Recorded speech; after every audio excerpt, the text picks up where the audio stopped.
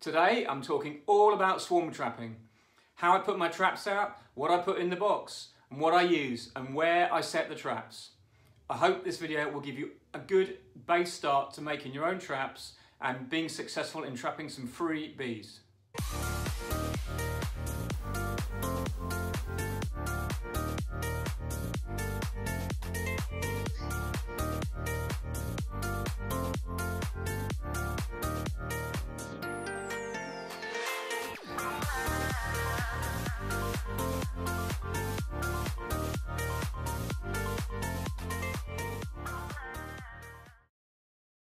So where do we start? Well, I think we'll start where I left off with my previous video about talking about my great mentor who's now passed away, Charles Basso.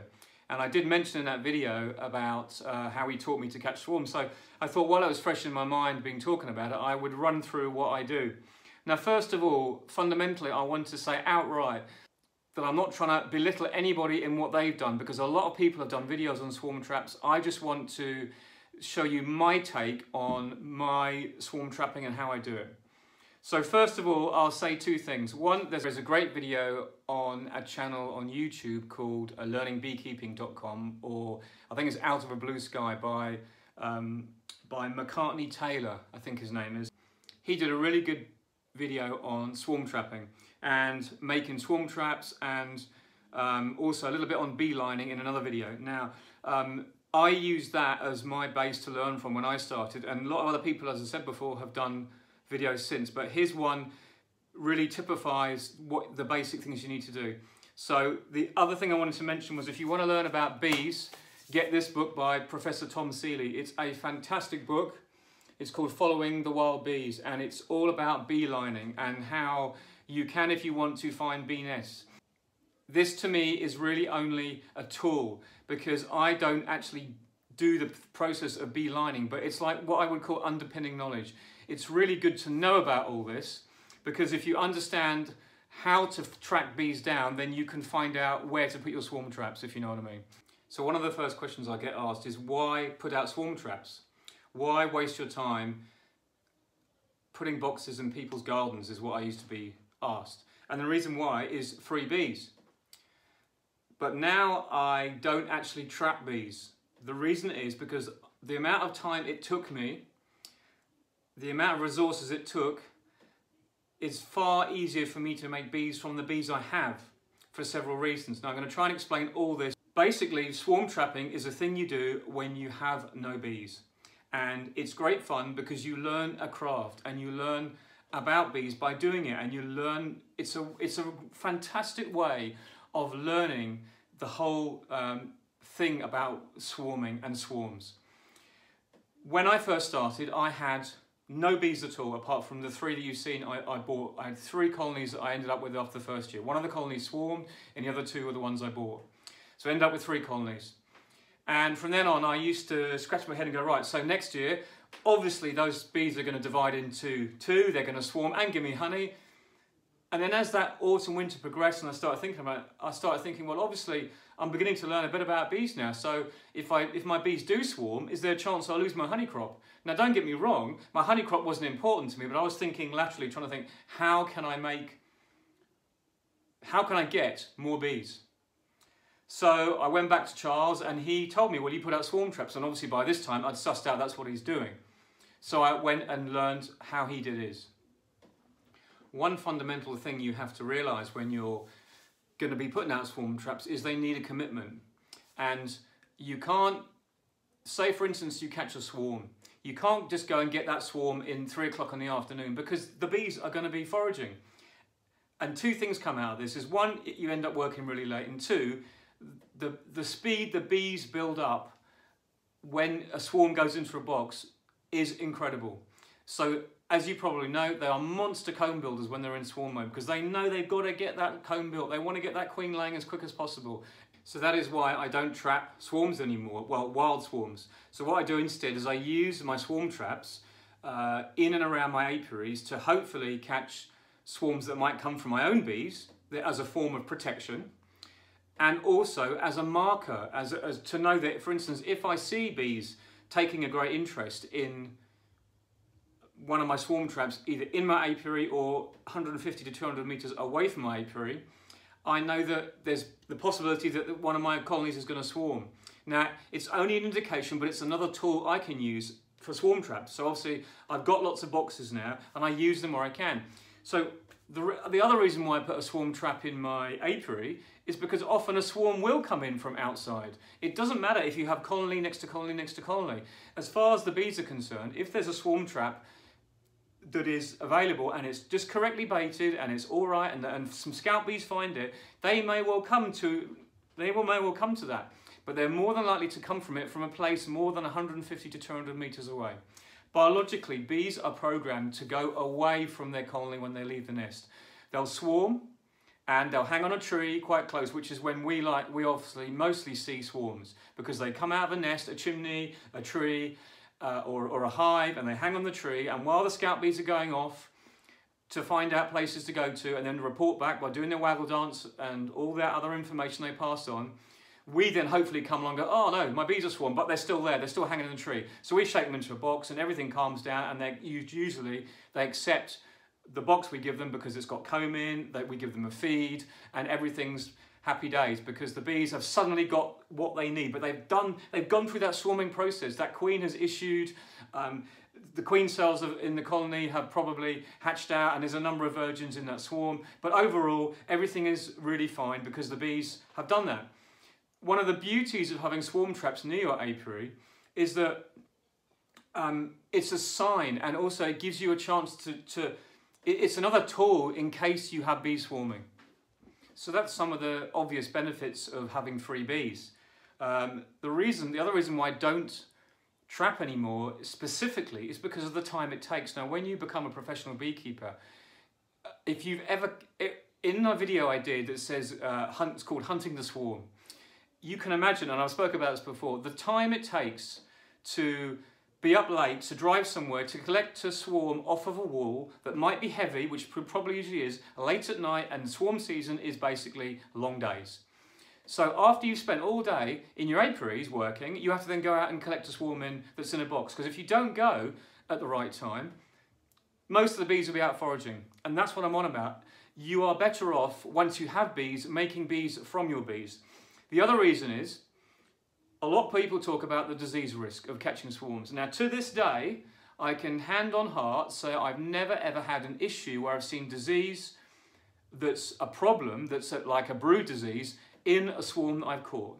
I get chalk brood very often in the AMM, in the Apis mellifera that flies around here, the local black bees. Every time I catch a swarm, usually I see chalk brood within 3 or 4 weeks of that colony forming. So usually I requeen it. But overall, I've never ever seen any brood diseases in any of the swarms I caught. And I don't treat with antibiotics because it's illegal, and I think it's fundamentally wrong. I believe that some things like a shook swarm is a good thing to do in the right scenario. If you have, for instance, European foul brood, because it does exactly what a swarm does. It renews the comb and just lets the colony take over in fresh comb, as a swarm would do. So by allowing bees to swarm and by catching bees, in some respects, it is a good control for problems. And we all know the theory behind the Varroa control, that if you either cage your queen and get the brood break, or give them an artificial swarm, it's a way of managing Varroa. I don't particularly do that, but what I'm saying is I'm not blind to it, and I understand that because it's how the bees work. My theory is, if a colony has been able to get to the point where it needs to swarm, it's usually 2 reasons. One, the colony is congested and it's really strong, and it's spring and there's loads of food coming in. So why wouldn't that queen be healthy? There is also the theory that bees swarm because they're ill and they want to move out of the colony they're in. But it might just be that the colony, the nest they're in is very small, so they can't ever get bigger than a certain amount. So they're constantly churning out swarms, maybe 2 or 3 times a year. I've seen nests I've found in trees that are very, very small. So it's not surprising you get small swarms with a mated queen in. All I'm saying is it's very variable. And with swarm trapping, you have to be open-minded and take what you get. I would say 80% of the colonies I catch are good and are strong because I believe they've got to that point, they swarmed because the colony was strong, not because they were diseased. The other ones I have caught, I found that often a queen swarm because she's in her second or third or maybe even her fourth year. And that's one of the reasons why queens swarm, is because the older they get, the more likely they are to swarm. So when you get sometimes a colony arriving at a swarm trap, it might draw up 2 or 3 or 4 frames, and suddenly you'll look at it the week later and there's just queen cells all over the place because that queen has died. She gave up the goat just because she was exhausted and worn out. So she managed to get to a colony, start laying, and a few days after she started laying, she basically died. And then emergency cells are made. And I've seen this probably in 20% of the colonies I used to catch.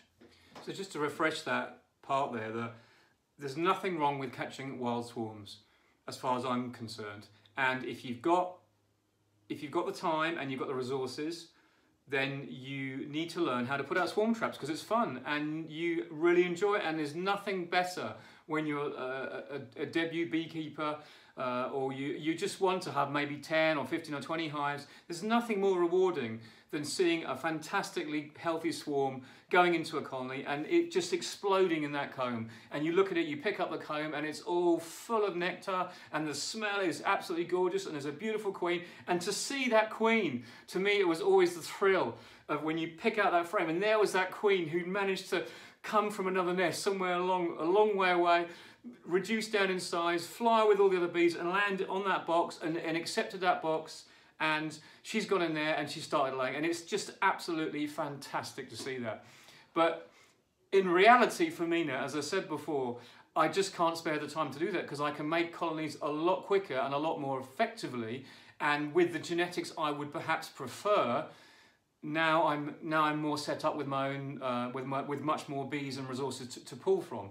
And that doesn't mean I don't keep a swarm I might catch in one of my swarm traps that I put in my apiary or near my apiary to hopefully catch swarms from my own bees.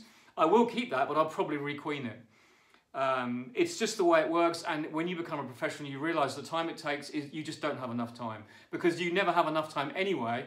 And to go into an apiary where you've got 20 hives, you can make 20 swarms or 20 nukes, we would say, but in France they call it swarms. You can make 20 swarms in a morning and you go make 20 in the afternoon, or maybe more than that if you're organised. But that's how efficient it is. And then you put them down somewhere else, you give them a queen and they're done.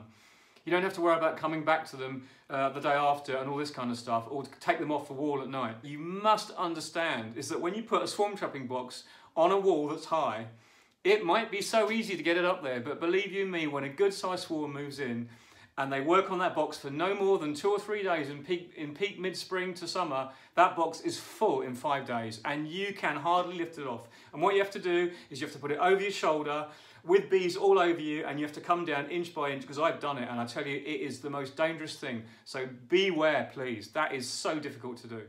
So the question is, what actually is a swarm trap? Well, to me, I've thought about this and all I can come up with, it is a box or a cavity that bees like to swarm to, and it can be anything. It can be something that you've made or something that nature's made. That's why bees go into chimneys, that's why bees go into trees. It's a cavity of a said size that the bees are happy to go to. When I looked at swarm trapping, I was obviously presented with these swarm traps that my ex-mentor used to use. So I looked up what would be the ideal volume for a swarm trap, and it turns out through a lot of studies and books you read that the ideal volume for a swarm trap is approximately 40 litres. So in America you could probably work that out. I don't know what it would be in gallons or quarts, but it's a sort of certain size that is most attractive to swarms, because they don't want it too big, because a small swarm would really struggle. And they don't want it too small because a big swarm would be hanging out the front of the box, which sometimes it is. But I've never actually seen a swarm abscond from a box that's technically too small, because I generally used to check my swarm traps quite often. I have seen them abscond from a hive. I've seen a huge swarm arrive at a hive that was set up as an empty hive just in case a swarm was there, because I had nothing else in the apiary. I left an empty hive there with a few combs in. And it was so big that they basically were hanging out the front. And someone said to me, "Oh, you should have seen your bees last week. They were all over the front and they were hanging out. There was a big bubble of bees on the top." I said, "You could have rung me, you know, I would have come and sorted it out and saved the swarm absconding." But generally they don't abscond.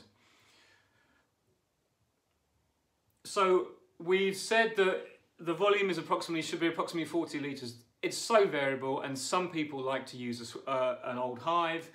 I personally think a nuke box that has 5 frames, whether it's Langstroth or Dadant, it doesn't really matter. It's approximately 5 frames is the ideal size, because bees can work on that really well. So what should you put in a swarm trap? What constitutes the best makeup to get those bees in there? Well, you've got to understand a little bit about the biology of bees and a little bit about why bees swarm to know what to put in it. Because when bees swarm, they're looking for a new area, and they're looking for a place that's going to give them the least amount of work. So if you can present a clean box that is approximately 40 litres to a scout bee or scout bees that is the right size, smelling nice, has used comb in it that is clean and additional comb to draw up, and it feels right to the bees, there's a pretty sure chance that that swarm that you're trying to attract will go to your box. Now, the other thing I didn't mention yet was the fact that if you can attract a swarm to your box, it won't hang on a tree when it leaves the hive. It'll go from the hive directly to your box, and that's one of the beauties of swarm trapping. So what does a swarm trap look like in my world? Well, this is a standard nuke I have. That's a standard Dadant 5-frame nuke, and if you want to look up how to build these, one of my first videos I ever did was how to make a Dadant 5-frame nuke. You can Google it up, or you can just put it in YouTube, Richard Noel Bees, and you'll find it. So this is one of the exact ones I used to copy off my original Mental, and it's exactly the same components in it. So I'll start at the front. On the front, we have a metal door, okay? Now the thing with swarms is I don't like to have a ventilated base on a hive that's going to be used for swarm trapping. You can put a ventilated base in and put a slate over the bottom, which is interesting because sometimes if you don't have the bottom covered, they can build out underneath. They can arrive and build underneath. But if you put a fixed base on it, it often gets around that problem. They all go into the hive rather than underneath it. The only problem with it, not having a ventilated base, is when you get a big swarm coming in, you have a problem because they get extremely congested extremely quickly inside the 5 frames, which is why I check my swarm traps often. But if they do get congested, if you come to close that swarm trap off to take it away, what I generally do is this. I start off with the mouse guard down a little bit, but I like to leave it sort of halfway so that you do sometimes get mice in going into traps and chewing their way around things. But because I'm going to explain in a minute, you don't use any honey in the swarm trap, often you don't have a problem. There's nothing for the mice in there. And that time of year when they're feeding, mice find plenty of food elsewhere, so they're generally not a problem. But I still leave a mouse guard down because it gives bees that feeling that the cavity they're going to is actually a nice access and fairly protected. You don't want it too wide open. So what I have to do is when I come at night to collect a swarm, I've got to take this off, flip it round, and then it goes back on after this way,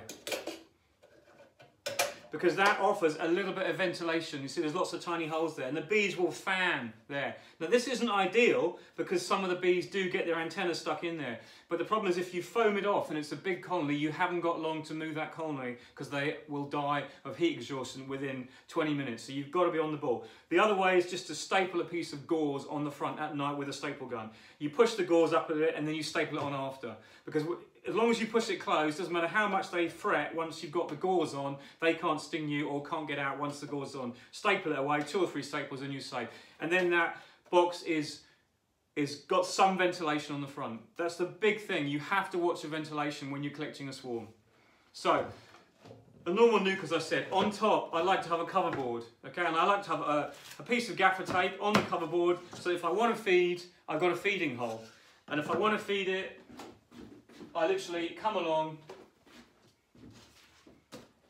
take off the tape, like that, and on goes your feeder. You can give them 2 litres of syrup very quickly if they need it, but often they don't, okay? But I like to leave it so I can. Now, incidentally, this gaffer tape is old, but even the new one, the bees do not stick to it, so do not worry about it. I used to worry like mad. So in the box, what do you see on that lid? Old propolis. Smells fantastic. It's what the bees gunk it up with. Okay. Inside my swarm trap, I like to have a minimum of 2 drawn combs, okay? Now this is old comb. It looks a bit of a mess, but it's an old frame. But this is what you want. The whole idea is you want a box that's got old comb in it, but old clean comb with no pollen. Because if you have pollen in it, you will attract wax moth. Wax moth will home in on the pollen and they will be eating through this in no time at all. That's what I like to put in the box. So the box, before I don't tell you, you can have 2 or 3 frames that aren't drawn up inside the box, but use vertically wired frames on the Dadons if you're using Dadons, because if not, what happens is horizontally wired frames going this way, they tend to warp in the heat of the box, okay? So you need to have boxes that are fixed, because when that swarm comes in, they will build on everything. And if the weather has been hot and the wax foundation has distorted before the swarm moves in, they will make a mess of it and you'll be cutting it out. So I have 2 or 3, usually 2 undrawn combs, and when I mean clean combs, they can be, that's a brood nest comb, but it's got a bit of drone here, but that's fine. And the other one here, this hasn't actually been drawn, but they've glued it in, so this has been almost like, I would say, accepted by the bees. So this is also another frame that you could say is perfect for leaving in the colony. Okay, so that's just the frames. The actual condition of the box needs to be an old box, okay, if you can. A box that has been properlised. Now inside the top here, along these edges where the frames sit, we have these castellations in here or lugs that some people call them, that the frames sit in.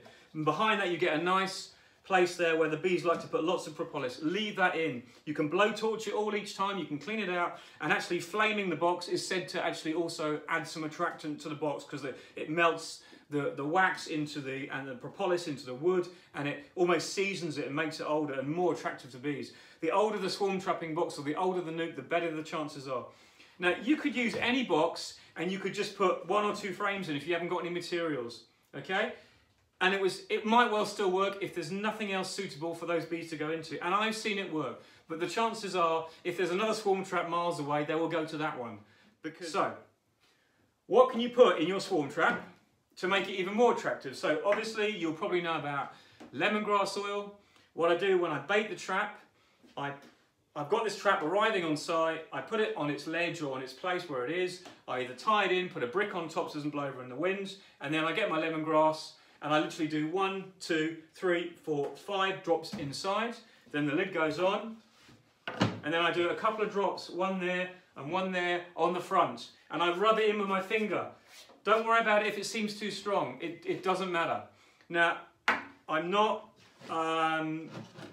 saying there's other products that don't work as well, but for me, I just prefer lemongrass. So I know the other product, Swarm Commander, is really good, and I've tried it and it has worked, but I personally, myself, find it quite strong and you need much less of that.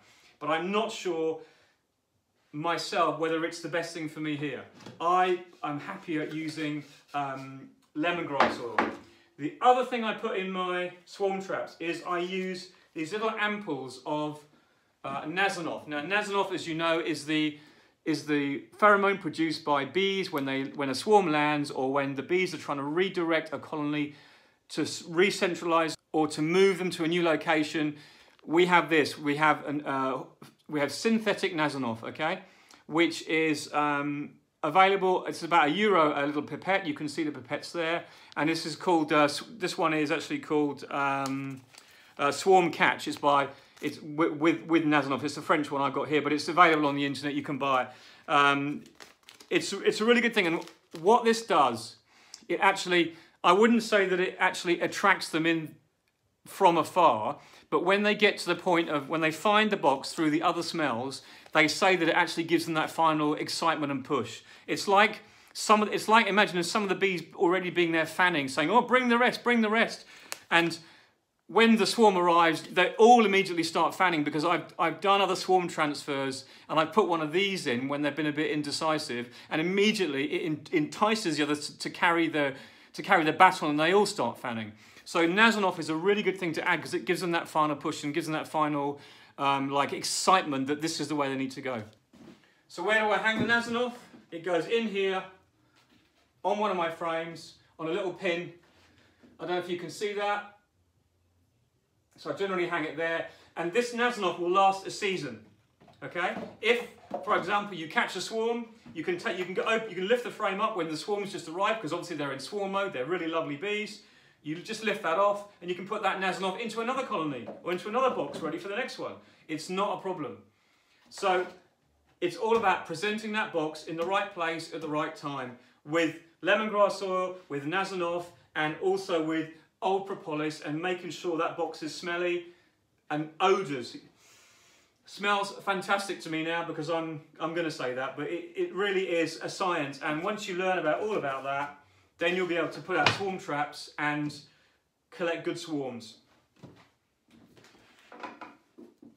So you're a newbie in your second year and you haven't got the combs you want to have. So what do you do for fine combs? Well, you've already got wax, you can buy foundation and you can buy frames. Yes, I know, but they're not old and smelly. What can you do then to get a hold of someone? You can go and join a beekeeping club, and hopefully by this time you have, and you can ask some beekeepers there if they'll give you a couple of combs. Most of the time, small scale beekeepers don't have many combs spare. But if they do, you know, they're like hen's teeth really, at that stage in your career. I've got more than I know what to do, because obviously every year I get some colonies that die out and they get robbed out before I have a chance to find them, or they just die out because they've run out of food or whatever. So in the terms of a professional beekeeper's resources, I always have combs if I need them, but I generally don't use them for swarm traps anymore. So you could go to a professional beekeeper and just beg them and get to know them and say, look, I really need a few combs, can you help me? And they're more than happy to sell you a couple, probably. But anyway, what can you do if you want to make a nuke? Oh, when you haven't got old nukes, right? Well, there is a thing I did and I tried. I call it artificial propolisation, and this is what I did. I'll show you these pictures, which should come up about now. What I did was I went to my old beekeeping mentor. Again, I used him as a big resource, and he was really fantastic, and he knew what I was trying to do because he did the same when he started. I borrowed some of his old supers, okay, and he hadn't cleaned them out very well. So what I did was I scraped them out. I gouged out all the propolis from inside the supers, all around the edges, and I had a cup full at the end, like a pot full. And what I did was I then got some pure alcohol. I had to find some surgical alcohol, and you can only buy it in very small bottles because, unfortunately, some people tend to drink the stuff if it's pure. And you can use methylated spirits, but you have to have it pure. Methylated spirits smells. You want a solvent that's really strong that can dissolve propolis, and alcohol is the best thing. So what I did was I dissolved the alcohol, so I dissolved propolis in the alcohol, and it makes this fantastic sticky brown goo. And all you do is you get a brush and you paint it on the inside of the hives you want to make to be a swarm trap, or the nukes, I should say. What you do is you paint it on the inside of the nukes. You don't have to paint it everywhere. You just put a bit along the insides here and a bit on the front and maybe a bit coming out the front here. And the whole idea is you're giving that new box a smell of propolis, and it works because it worked for me. This is how I got around the problem of how do you start? How do you get hold of the material when you have nothing? Well, obviously you make the nukes. Here's some nukes I made. Beautiful shiny nukes, but they're too good. They might not work for years as a swarm trap. They might have done, but the chances are pretty slim. So I artificially propolize them. Now be warned, okay? Do not do this in your best clothes because it gets everywhere. You need to get your oldest gear on, your oldest clothes, your oldest shoes, because you get anything on your clothing, it's wrecked. The stuff stains like you wouldn't believe. You can buy indelible markers to tell you, but that propolis in alcohol will stain anything forever.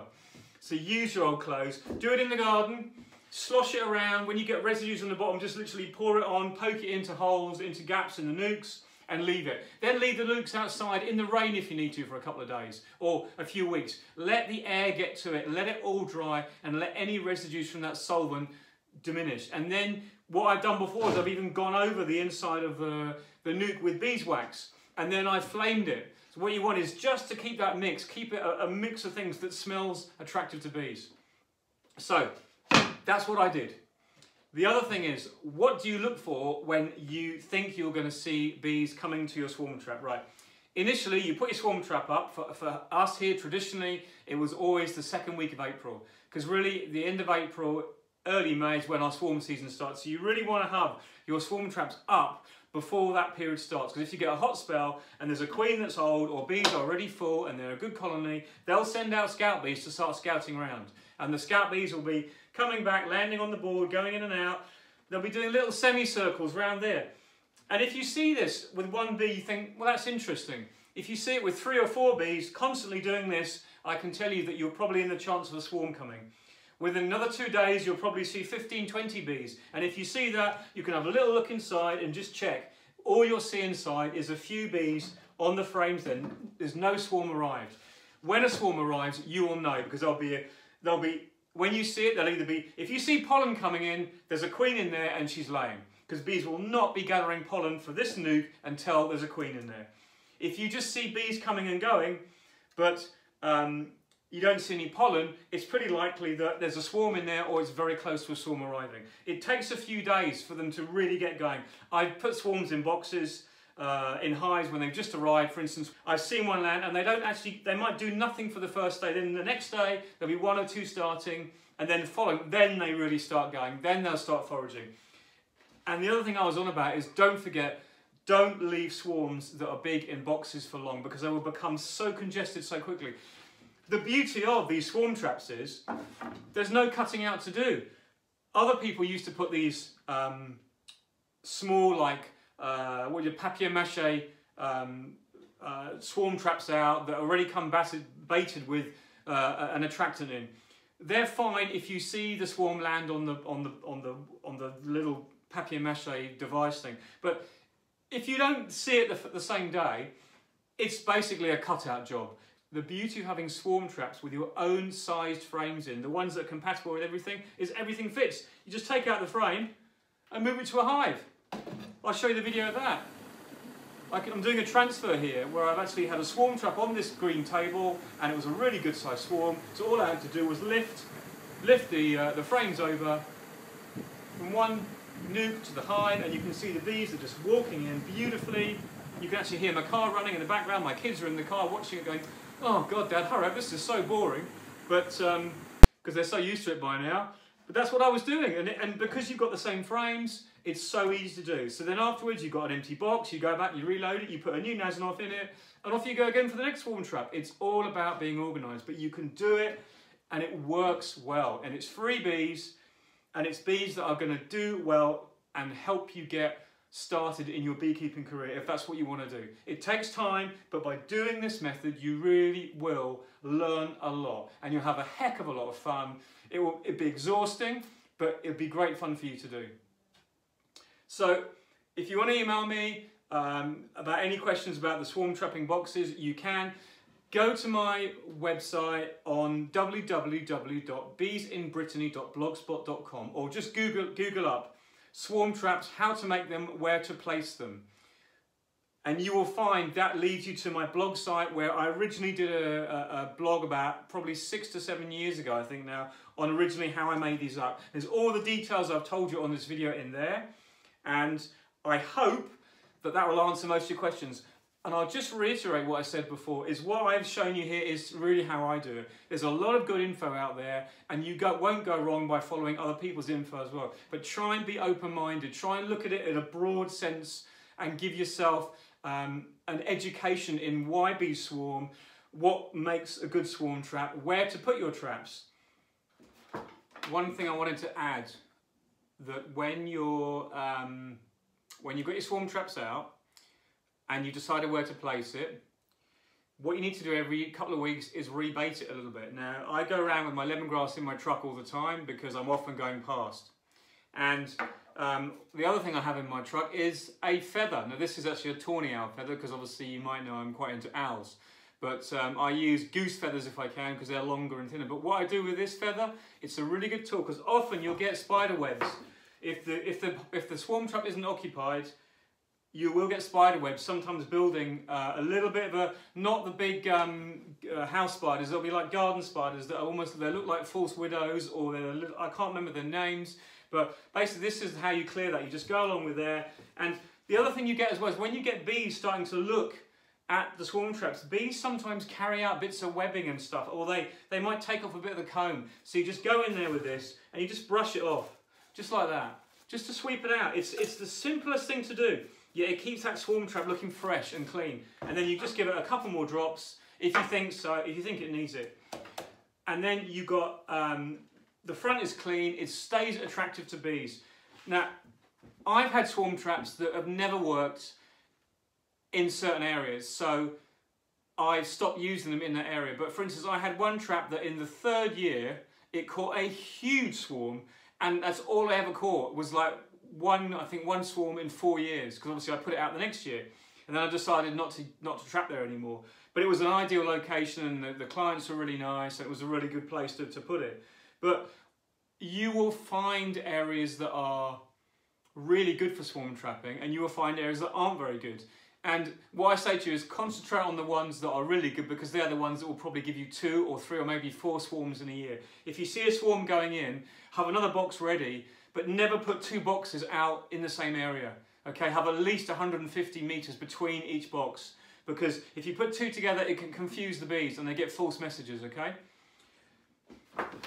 So how do you find places to put your swarm traps at?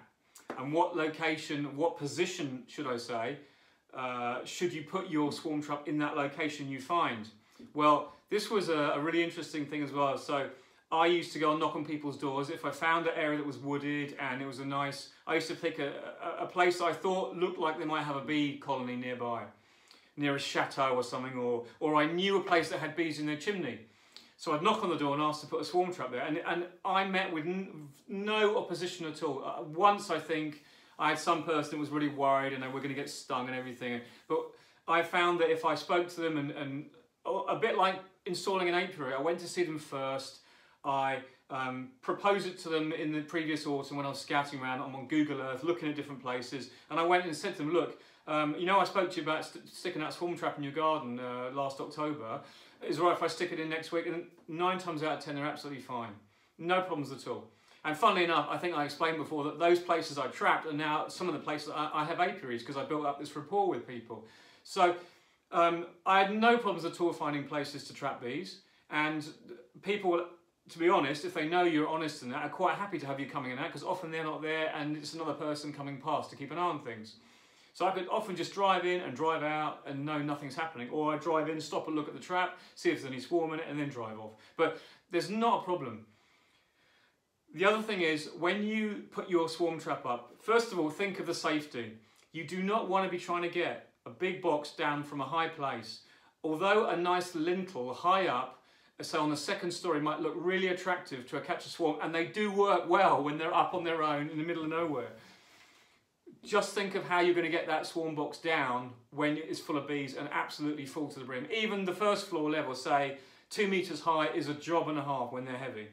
Because this box, you can lift it up now and you think, oh, that's easy. But when that box is heavy, you have to pick it up on your shoulder like this, and you've got to come down the ladder, going down backwards one at a time, like that. And I tell you, full of bees, it's not much fun. Just be aware of that. So, in terms of aspect, I would say generally you want a south to southwest facing place to put a trap. I've actually caught swarms from other people in other people's gardens arriving in all sorts of positions in all sorts of parts of the garden, north, south, east or west. It doesn't really seem to matter. But if you're picking somewhere out of choice, you need to pick somewhere that has the sun, I would say, for most of the day, at least a good period of the day. And that gets on the front of the box.